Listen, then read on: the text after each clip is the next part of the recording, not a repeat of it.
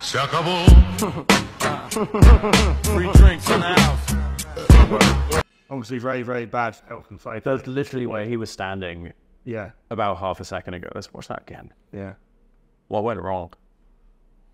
Everything from a health and safety point of view. I mean, in terms of the machining Is he application, wearing safety glasses?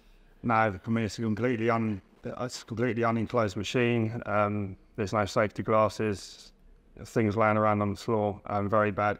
In terms of the machining application, it appears that that could be a part that's been split in half, or it is a part that's two separate parts that they're trying to hold together with the forge or chuck.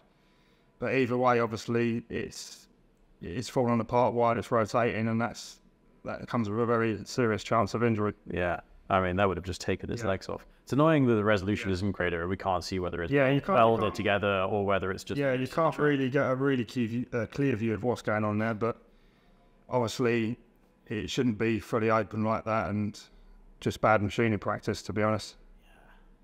Let's not do that. Nah, not a great idea.